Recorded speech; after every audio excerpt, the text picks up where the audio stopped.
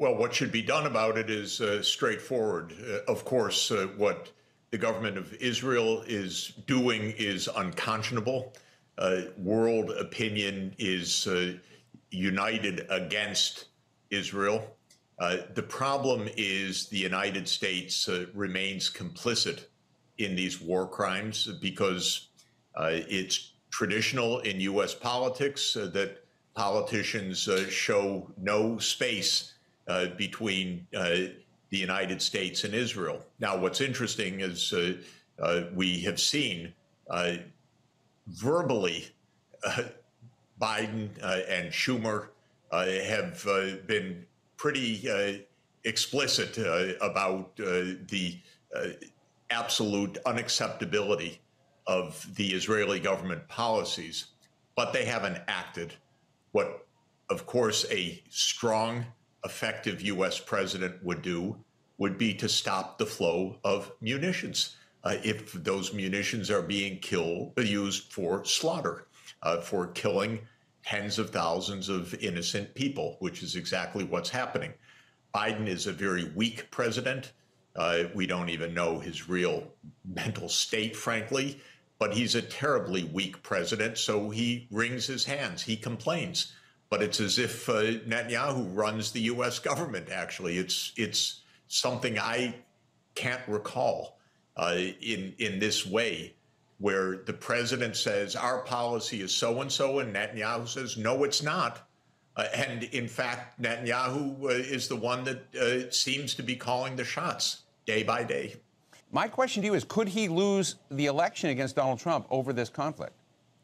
I've been telling friends, I don't know whether they would count me as a friend anymore, but I've been saying to Democratic Party leaders actually for years that the Biden foreign policy, not only vis-a-vis Israel, that's more recent, but also the Ukraine war and other tensions, absolutely will hurt them terribly at the polls. I said that in the midterms when the Republicans captured the Congress. I've left the party because I'm so unhappy with the warmongering of the Democratic Party, but it's basically warmongering, I think, in support of a president who's a warmonger, but is just generally weak and I think incompetent, frankly. So people see this. They don't want Biden even to run for re-election. They think he's too old, too infirm, and his display of incompetence on these foreign policy issues is clearly very much hurting him in these opinion surveys and in his approval ratings, which are awful going into a re-election campaign. But to give the president an element of, I don't know whether to call it credit, but to kind of note some things they've done. There's clearly a shift in the rhetoric, clearly a shift where, even Chuck Schumer has come out and said, Israeli Prime Minister Bibi Netanyahu has to go. That you've got a commitment now, although it's taking 60 days or so to build a portal in. I mean, I don't know whether that sounds like a good thing or the world is singing, wow, the United States cannot build a port very quickly, but 60 days to get materials in through there. Are there any net positives you see in the shift in tone, the commitment to try to get another aid portal into Gaza than they have now? Well, this port thing is a tragicomedy because why are they building a port when they have a road? They're building a port because the Israeli government is blocking the road.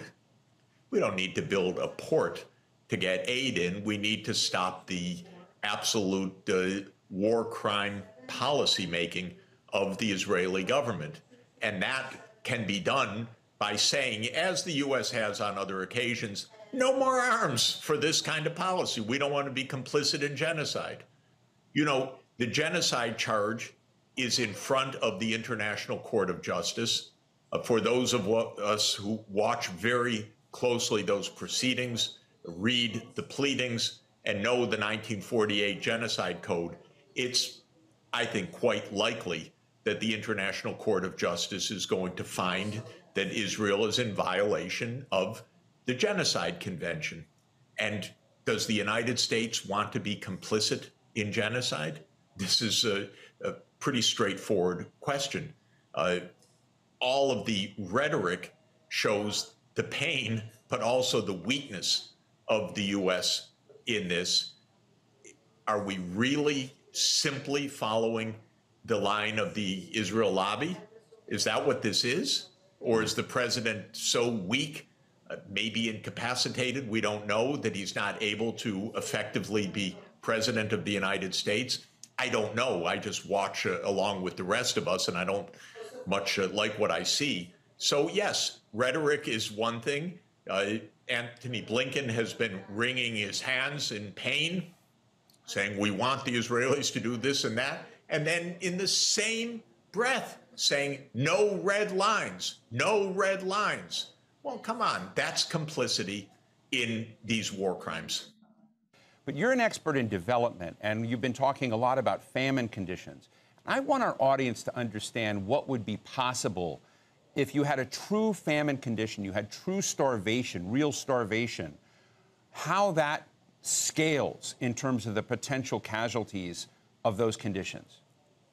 Well, first, let me say that we are seeing a massacre in front of our eyes. It is absolutely inhumane. It is absolutely war crimes. It is arguably, I personally think, likely genocidal, according to the legal standards of the 1948 Genocide Convention. And so all of this is shocking to me that this does go on day by day in full view. We haven't had genocides captured by video feed day by day. We have IDF forces, the Israeli Defense Forces, standing there thumbs up as they blow up universities, mosques, hospitals, apartment buildings. It's unbelievable. We have members of the Israeli cabinet preaching hate. We've seen these religious, nationalist, extremist rabbis talk about killing all the people in Gaza and asked, do you mean the children? Rabbi says, yes, the children, they can grow up to be terrorists. We're seeing things that are absolutely unconscionable. And we need Israeli leaders and intellectuals to stand up and say that is not acceptable for our country and our society.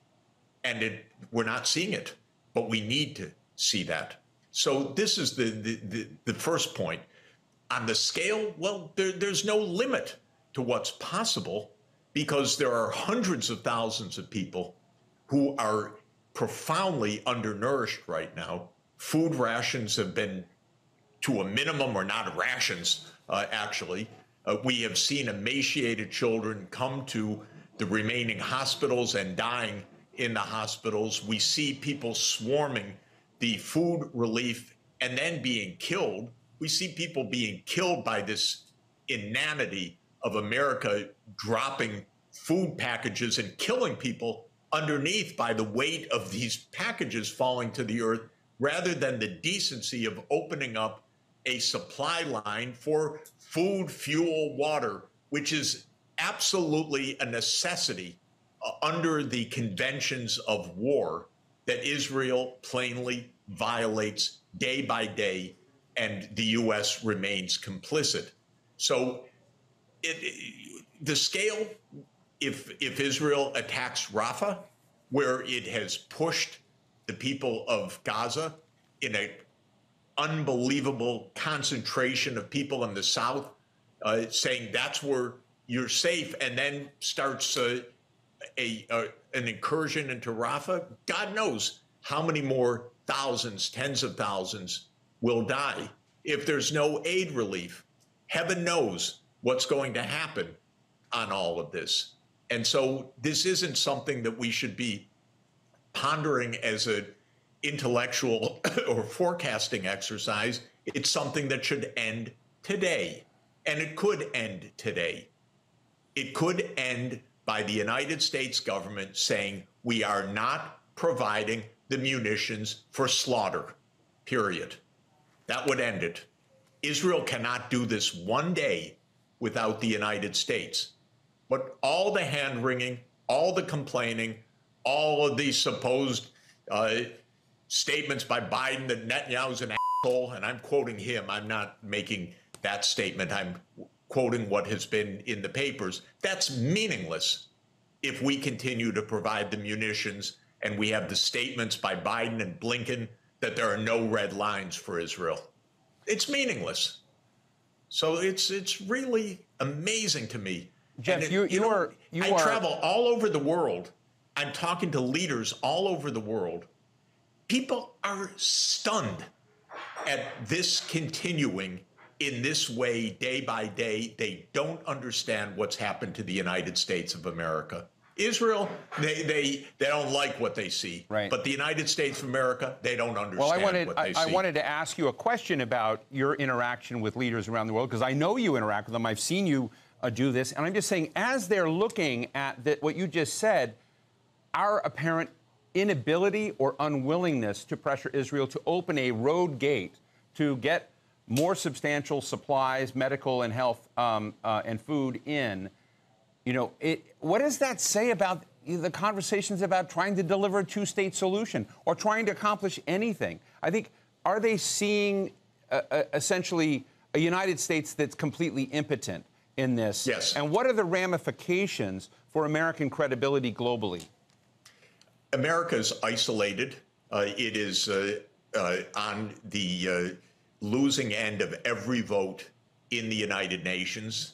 We may say, oh, who cares? We're the United States. You know what it's like to be on a vote where the world says Palestine deserves, earns, has the right to political self-determination, and 4 countries in the world, 4, vote against that. Israel, naturally, the United States of America, Micronesia, which by compact is bound to vote with the U.S., so it's not even a choice, and Nauru. Nauru is a very nice island of 12,000 people. That's America's allies. This hurts badly. And so the reputational costs are enormous. But the sense that America's rudderless, leaderless, is very widespread. Let me ask you about the UN Relief and Works Agency for Palestine, UNRWA. Now, 3 countries, Canada, Sweden, and Australia, have reversed their positions that they had stopped supporting UNRWA. There's an investigation going on looking into potentially 14 individuals who may have conspired or been part of Hamas when this went on. That's out there. That's public. The United Nations has said it is investigating and has been very forward with that. But UNRWA employs thousands of people, 16,000 in Gaza alone. I'm just interested, from your title, which is Sustainable Development, is there any development? Is there any ability to economically support and sustain the people of Palestine after this if UNRWA does not get support from the United States? There's now a bill trying to make American suspension of aid permanent, actually. And I'm just interested in your thoughts on that front. UNRWA does heroic work in a war zone, and it has lost a huge number of staff to this war. Israel targets the United Nations. Israel uses the United Nations as its punching bag, and UNRWA has taken the brunt of this. Israel makes some statement about UNRWA, and then all of these politicians run to immediately cut off the aid. They see a genocide or massive war crimes going on before their eyes for weeks and weeks and weeks, and they take no action at all. But Israel makes a claim about UNRWA, and within hours, the aid is cut off. The word is shambolic, meaning the shame, the idiocy of these politicians as they scurry around to try to win favor with this lobby and that lobby is disgraceful. That's all it is. They play a game in their politics where it's life and death by the hour that's really at stake. And the attack on UNRWA is despicable. action by Israel, which of course should know better on that account, but it's a country, after all, that's just killed 31,000 people, most of them women and children, so it doesn't seem to know right from wrong on many other things as well. What are your thoughts, Jeff, on the appointment of someone I imagine you know, Mohammed Mustafa, as the new prime minister of the Palestinian Authority? Palestinian Authority, from my book, is an interesting organization because, in a way, part of its job is to manage the occupation of Palestine, you know, under Israel in a certain way, but also to look for Palestinian interests. But you've got another World Bank economist who's now in the mix here. What are the blind spots of that, or what are the opportunities? Well, the opportunity is the following. Everybody, other than Israel, everybody in the world, including the United States, says we need the two-state solution implemented. This is actually, even the United States says this. Chuck Schumer, President Biden, they say it.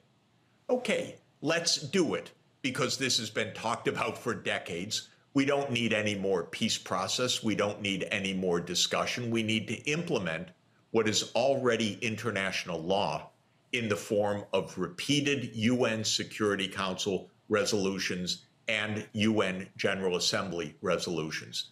My recommendation to cut through this horror is that the United Nations immediately recognize the state of Palestine as the 194th UN member state, with capital in East Jerusalem, with the pre-1967 borders, and that we don't say that that's the end point of some vague peace process, which has been the game and the claim for decades, but that is what is needed for peace now. Interestingly, in September 2011, Palestine, which is a state recognized by 140 countries, but it is not a UN member state, applied to the United Nations for membership.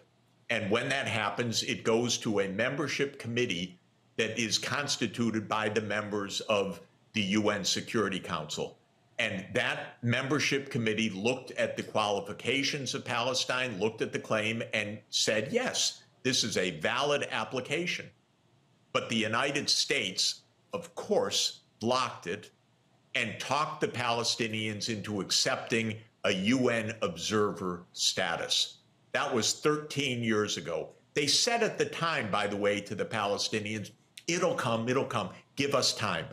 The United States is not an honest broker in this. The United States has been an agent of Israel. Israel absolutely is blocking the two-state solution that the whole rest of the world wants and that is international law. And so my recommendation is vote the two-state solution. The United States, my recommendation, don't block what you say you want. Let's move to it. Well, let me ask you about that part of Palestine, the West Bank, that has, you know, I think broadly people see opportunity there. Hamas is not in control, but you have 3,476 new home units that have just been approved in the middle of this crisis, I would say. You have harassment, you have detentions, you have checkpoints, you have ongoing land thefts. You have that area that so many of these countries have recognized as a state under that sort of control and management by Israeli security forces right now. And that's not Hamas running the show as it was in Gaza. What are we missing in this equation, Jeff? Well, what we're missing is that starting in 1970, Israel deliberately and illegally began to settle in the Palestinian territories. And I first saw this and learned of it in 1972, 52 years ago. This was what at the time was called the Alon Plan. The idea was, well, you know, it may be illegal, but we're going to do it anyway because we, meaning Israel, will make facts on the ground. And they started this illegal settler movement. And it grew, and it's now hundreds of thousands. and it became a major extremist political movement and a religious extremist nationalist movement with representation like Bezalel Smotrich in the cabinet, who's one of the most extremist politicians in Israel's history. And of course, that's the goal. They do not want any Palestinian state, but that's illegal. And to run an apartheid state or an ethnic cleansing or a genocide or whatever they have in their minds, which is, who knows, will never lead to peace. And that's what we're talking about right now. So what are we doing? It's clear. This is an extremist Israeli government that does not want a Palestinian state. And the whole rest of the world says the only route to peace is a two-state solution. And my view is we can't leave this to Israel-Palestine negotiations. We know what that's going to deliver. We need to put in place the two-state solution. That's a vote that could happen today at the UN Security Council today.